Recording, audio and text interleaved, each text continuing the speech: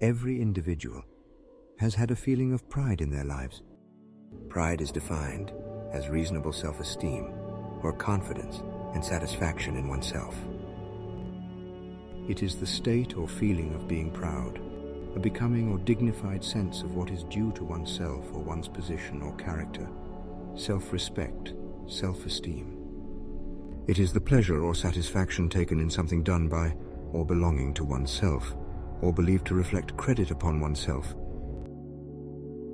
If it's positive, constructive, or celebratory, but is kept in a proper sense of perspective, then pride is a good and helpful emotion. Lets one know to be confident in one's best traits and abilities.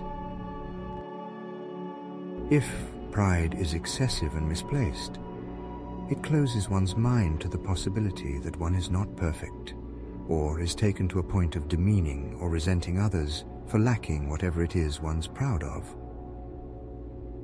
Then pride will become arrogance, the love of one's own excellence, the specific feeling through which egoism manifests.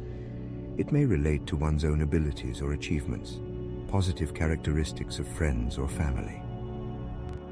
It diminishes self-awareness, like an arrogant leader who's always exaggerating his achievements to denigrate his rivals. Excessive pride is an exaggerated appreciation of oneself by devaluating others. One can turn others like friends or family into our competitors.